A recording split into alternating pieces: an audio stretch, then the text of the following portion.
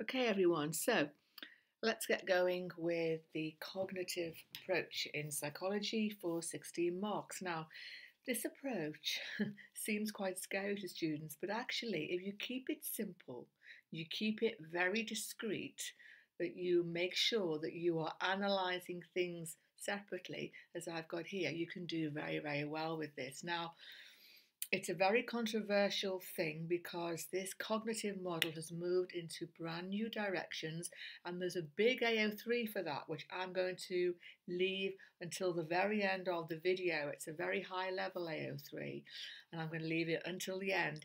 It's about the huge controversy of making neuroscience really the main thing in this approach, and it's got really, there's a lot of critics of it, and there's a lot of pluses too, but it's actually very interesting. Okay, so what are the concepts of the model? These are the AO1 points here for 6 marks. Now, when you're talking about concepts of the cognitive model, you are going to bring in theoretical computer processing. So these two more or less merge as you are discussing them. Okay, the concepts are that this model sees the mind as a computer, and it sees it as being all a part of the brain now, whereas it didn't before.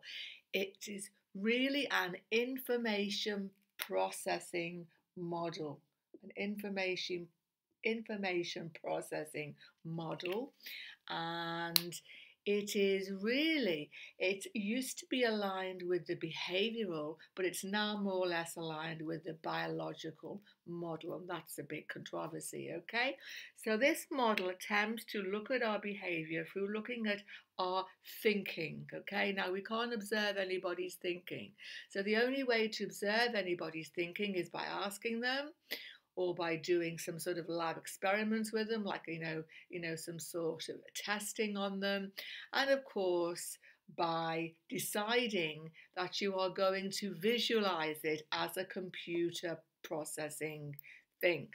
All right, therefore it's a very conceptual model. It is very abstract, and therefore that's going to lead us to some of the real issues with the validity of the model. Okay, so the principles of the model, I'll just say it again. It's an information processing model, and it's very theoretical. It's actually based on the idea that our minds work like a computer, and we can actually visualize it stage by stage. Now, a very good example that you should all bring in here is the Atkinson-Shiffrin model of memory, which is known, of course, as the multi-store model. That model is a very good example to bring in here as an early example of this approach. And that's because, if you remember, you don't have to go into loads of detail here. Please don't go off on a tangent and describe the multi-store model in great detail. All you have to say is that the Atkinson-Shiffrin, don't forget him, the Atkinson and Shiffrin modal, as it was originally called, or as we now say, the multi-store model, was a computer programming information model. It described memory as in stages. Okay, do you remember?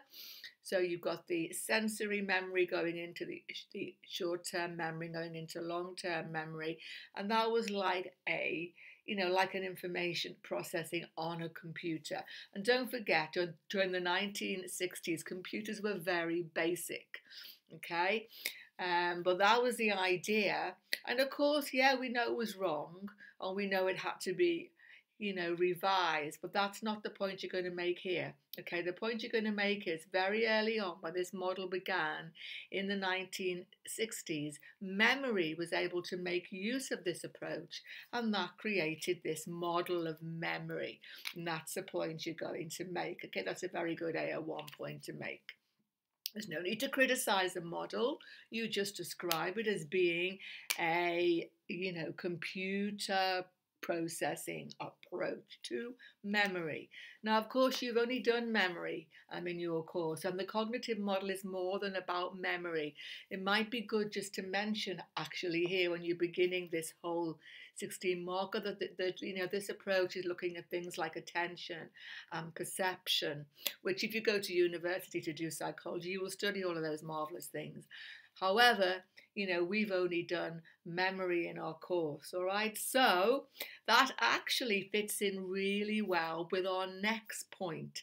Okay, this model very early on developed the idea of schemas.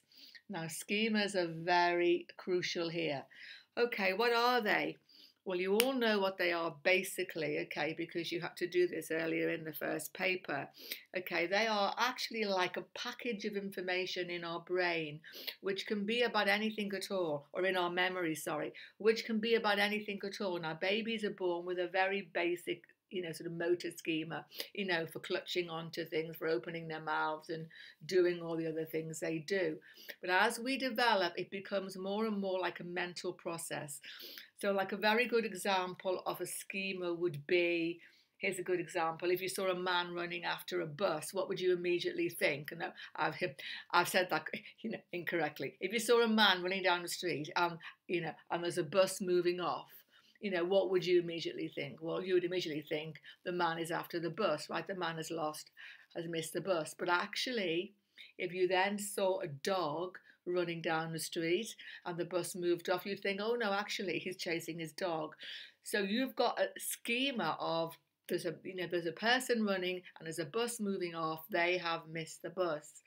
But that schema would lead to you making an incorrect assumption of something which you have seen, and therefore fits in very nicely with a real life application I don't see very often in our textbooks, but you want to link it into an eyewitness account and research. Okay, very, very good there.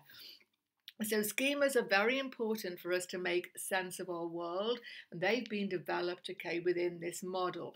Finally, for AO1, don't forget you've only got to get 6 marks here. Finally, within this model is this, this idea of scientific evidence for the brain mixing in with cognitive neuroscience now. So, before, the study of the brain and, neurology was very, very discrete or separate from the cognitive model. But since the last maybe 15 to 20 years, even the last 10 years, it's become hugely merged. And there's a big issue with it.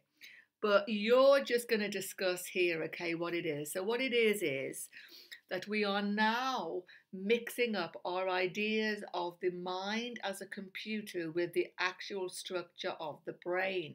So we are now deciding that by using our new techniques that we didn't have before, such as scans and so on, which we didn't have in the 1960s. So now we can watch a person's brain as they are doing these sort of cognitive tasks. And therefore we can decide that there are areas of the brain which are linked. So e.g. a very good example to give would be episodic and semantic memories, which have been linked with the prefrontal cortex.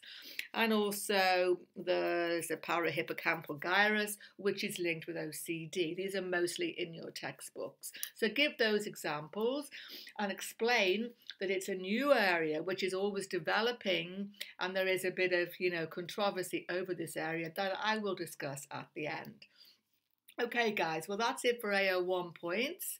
It's not so bad, is it, actually? It looks pretty horrific, the cognitive model, and all sorts of abstract ideas. But actually, if you keep in the keywords, the information processing model, and you go through it the way I have just done now, you can, that's going to get you 6 marks. Now, for 10 marks for this, for AO3 now. Now, don't forget, I'm doing an open-ended scenario here, like outline and evaluate the cognitive approach or discuss, But if you've got a scenario, then you need to get that sorted first and then go on to this.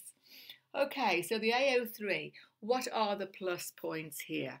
It is scientific, very scientific, and that's a plus because it is testable.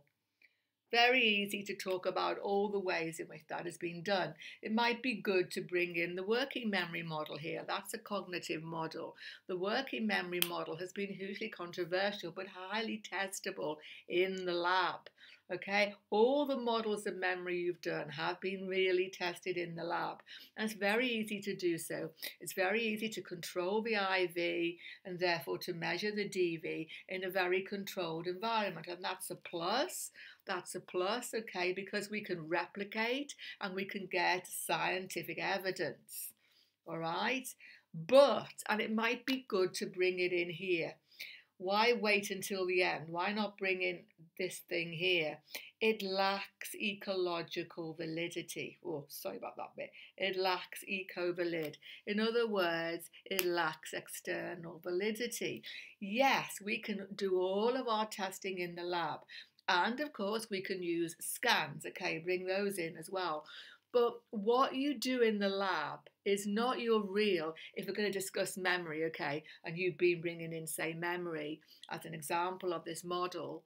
The tests, okay, for memory, for example, are nothing to do with our real life experience of memory.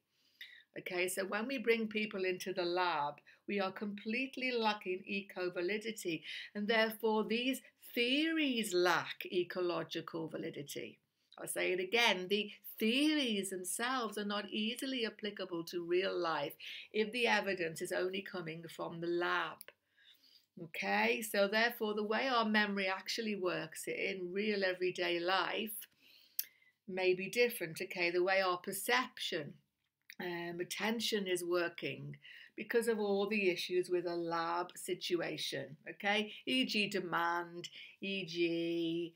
it's not the way we do memory, sort of memory testing. It's not, e.g. when we used to do all those old experiments that Lizzie Loftus did for eyewitness testimony. Okay, do you remember those with the car at the stoplight and blah, blah, blah? Nobody gave a hoot if there was a barn or not a barn, right? Because it's not real life. It's not in a court of law. Nobody's going to go to prison. It's not real everyday life. When we look at real life memory, as you remember from doing the module, it's very, very different and we get a completely different result. Okay, so it lacks eco-valid, even though it is scientific.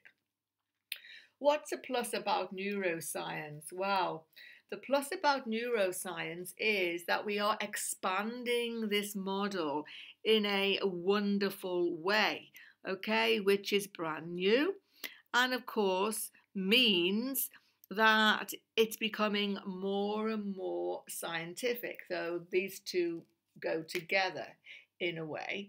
All right, and therefore we are, we are by default expanding the biological model into new territory here, and this might have real life application. It hasn't quite happened yet, but it is. It does have the potential for real life applications in maybe helping people who have got certain deficits, okay, with their memory or other things like that. But that's a very new cutting edge area. It hasn't quite happened yet. All right, so neuroscience, the more scientific we are, the more we can apply it to everyday life in our medicine. That's the point, hopefully. Now, here though, the real life application, and don't forget, I'm going to give you a big minus with the neuroscience. I'm wondering whether I should give it to you now. And yeah, okay, let's go with the minus with the neuroscience, okay, before we go into the real life application. The minus with it being a neuroscience is this. This might take me off in a big diversion, but I think it's going to be worthwhile, okay?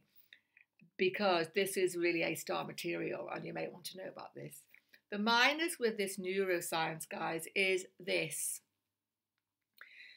Whereas before, the cognitive model was looking at the mind in a very abstract way, when we move it in to look at the brain as well, mix it in with the actual structure of the brain, we are deciding, and here's the thing to write down. I hope you're writing down some notes, by the way. If you're not, go and grab some paper now and stop the video. It's a very good point. we are deciding that the mind and the brain are the same. Whereas the old cognitive model didn't see the mind as being a part of the brain at all. Now, within psychology, there is an area of research looking into, okay, what is our consciousness? It's a very important area of psychology. It's a bit of a sidelined area these days, but again, if you go to university and you really take this into a more in-depth level, you'll realize how important it is. We don't understand what is the consciousness in psychology. We don't understand it in science. It's a bit of a mystery. Okay. And the idea is that if we make the mind, the brain the same thing, we are making a jump which may be a mistake, a really big mistake. And we will never truly understand what is our consciousness, because to understand the consciousness, we need to, and there is evidence of this, and I'm going to give you some from my own life in a minute. There is evidence that the mind is not the same as the brain. So that's a big controversy, okay? I'll say it again to make it easy. With the new move into neuroscience of this model, into looking at the link, okay, between our thinking and the brain and trying to merge it and make it all the same thing, we are saying that our minds are the brain. But there's a lot of evidence out there that our mind is not, exactly the same as our brain. And we don't understand this. It's very hard to test, but there is evidence. Therefore, many psychologists, I wouldn't say many, I'd say a few, a bit of the borderline psychologists who are looking at the consciousness issue, don't like this move at all. They think it's wrong to completely merge, okay, this theoretical computer abstract model with the actual brain itself, okay? And they think it's wrong, okay, because we're going to lose sight of what is our consciousness, and we're never going to find out. Well, that's their idea anyway. So it has also got a minus point to it. And if you want to go very sort of high level, basically, I don't mind saying I have evidence in my own life of this. I had a brain trauma recently, and even doing this video now with you all, I know that my mind is very clear. My mind was not affected by that, okay, because I had a concussion, and a concussion can have long-lasting effects. And there was a very famous scientist, I've now forgotten his name, who wrote a book when he had sort of suffered, as I have and I am, with these long-lasting effects of a concussion, of a brain trauma, traumatic brain injury. And he said that he began to realize then that his mind was not his brain. It was very obvious. His mind is absolutely clear. My mind is clear. My intelligence is clear. But my brain ain't working well, guys. Right now, I'm becoming really fatigued and tired, and I've only been talking to you for a minute or two, yeah, but I can feel I'm struggling now to continue, but I'm going to continue because I want you to have these points. But I know now that my mind is not my brain. My brain struggles. I'm not going to go into all the problems I've got. There are many. But and the book he wrote actually was called The Ghost in the Brain. So you may want to Google that. And it's very good evidence, only real life evidence from people who are actually suffering from these sort of traumatic brain injuries can make it very clear that the mind and the brain are different. But cognitive neuroscience risks us losing out on that. Okay? Real life application then. Well, the real life application I would decide to use is from schemas. Okay, I would link it in here. There is a plus of a real life application here because eyewitness testimony, eyewitness accounts have used all of our research into schemas so that we now know, remember Lizzie Loftus, so that we now know that eyewitness testimony is very prone to huge mistakes, okay, because we use our schemas and we think we have seen things that we didn't see, or we think that we've seen something that was not there, or whatever it is, okay, we make big mistakes, okay, because of our schemas, and therefore that's got a real life application to help us to have more accurate eyewitness testimony with the, fill in the gap, guys, the cognitive interview. The cognitive interview is about the cognitive model. It's a very good real life application. The last minus, and we've already got a few minuses in there, high level, this one is reductionism. You could end with it at the end if you like, but say it right. Don't just say it's reductionist, therefore it's bad. Just say the problem with the reductionism is, and it is more and more, reductionist now, is that it is actually linking things in with the brain now. So that's made it more and more reduced to one cause of our behavior. It's become linked with the biological model. Okay, it wasn't so reductionist before, but as it goes, sort of merging with this neuroscience, it's more and more reductionist. So go back and have a look at the reductionism holism video that I did. Use all the AO3 points there on reductionism. I don't need to state them here, and bring them in. That is why reductionism is a problem. We are losing the whole picture. And in this case, seriously so, we are losing sight of what our minds are, as opposed to our thinking and our intelligence and our brains. It almost sounds spiritual, doesn't it? Well, it is, but anyway, there it is. 16 marks easily got, and I hope you do well in the exams coming up. Okay, goodbye for now.